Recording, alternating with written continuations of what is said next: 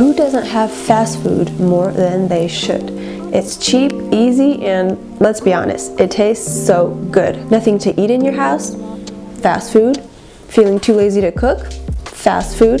Feeling down? Fast food. Fast food is so addicting, and while having some once in a while won't hurt you, if you have too much, it can definitely have consequences on your health. So today I'm going to be talking about the real consequences of fast food on your body. First of all, what is fast food? Fast food is a processed food that is prepared easily and eaten quickly. In most cases, it's also junk food, meaning that it's highly processed, high in calories, and low in nutrients. Even if some healthy fast food options are emerging, such as salad bars, for example, the majority of fast foods are still pretty bad.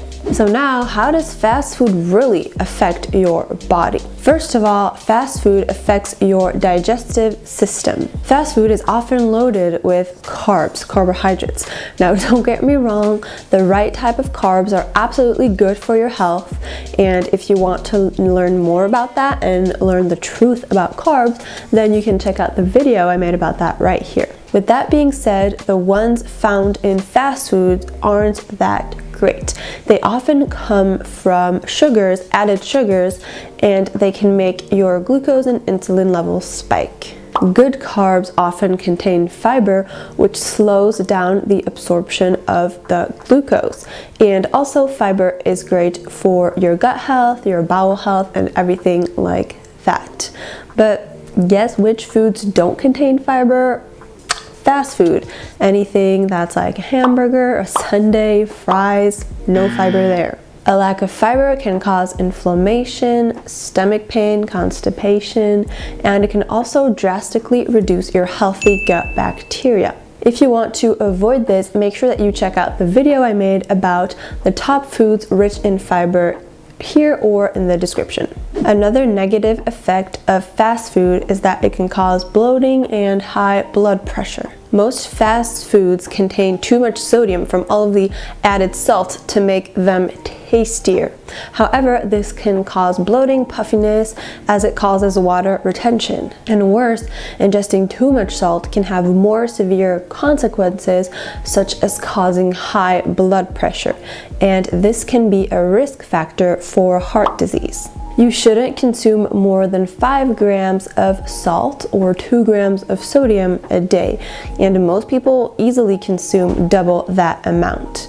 And a fast food meal can have your entire day's worth of sodium. The third impact fast food has on your health is that it increases your risk for heart disease. Fast food consumption has been shown to increase the risk of cardiovascular diseases. Again, if you want the sources for all of this, you can check out my blog post that I will be putting in the description. Fast food is often loaded in fats, and not the healthy kind of fats, but it often has some trans fats, which can lower the good HDL cholesterol and make the unhealthy LDL cholesterol higher. This is a risk factor for heart disease because the bad LDL cholesterol can build up in your arteries, and then you won't be able to get enough blood to your heart. Fast food is often very high in saturated fats. These kind of fats are usually seen as unhealthy because they raise cholesterol levels. However, a study found that they weren't necessarily associated with increased heart disease. And a review of studies showed that reducing your consumption of saturated fats didn't really have an effect on different health factors. However, replacing these saturated fats with polyunsaturated fats is apparently a useful strategy. So while saturated fats aren't the devil, it's better not to consume too much of them. Fast food is also linked to type 2 diabetes. As I mentioned before, it contains too many refined carbs and trans fats. The fat can bind to insulin receptors and prevent them from opening correctly. And also, the excess sugar can become way too much to handle, because after producing more and more insulin in hopes of getting all of that glucose in, your pancreas can just no longer keep up the pace. And this can lead to insulin resistance, meaning that either your pancreas just can't keep producing enough insulin, or that your body just won't acknowledge the signals of insulin telling it to put glucose into your cells anymore. And this can cause a rise of your blood sugar levels and then type 2 diabetes. The fifth effect of fast food on your body is that it contributes to obesity. Studies have often linked the consumption of fast food to weight gain and obesity. And there are a few reasons why eating fast food can make you gain weight. First, these foods are often very calorie dense and the portion size is excessive. You can really eat like 2 burgers or burgers with like 2 steaks, have a can of Coke, have a sundae, have a big portion of fries, and you can eat all of that in only a few minutes.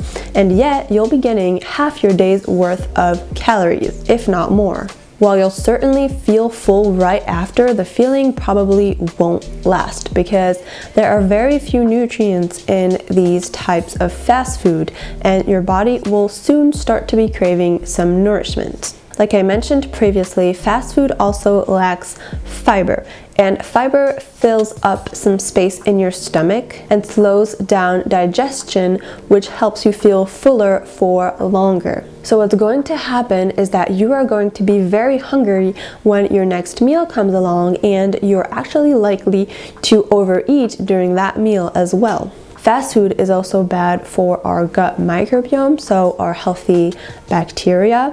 And studies have shown the link between maintaining a healthy gut bacteria and maintaining a healthy weight. And finally, these foods are super addicting, so the more you eat, the more you'll crave them and the more weight you'll gain, and this is just an endless cycle. And also they're cheap and convenient, so this really fuels this cycle as well. So it comes as no surprise that fast food isn't really the healthiest option. It impacts your digestive system, it causes bloating, it's a risk factor for heart disease and diabetes, and it can cause weight gain. So now you know the actual facts behind the fact that fast food is bad for you. However, I do want to mention that having fast food once in a while is absolutely fine. Everybody does it.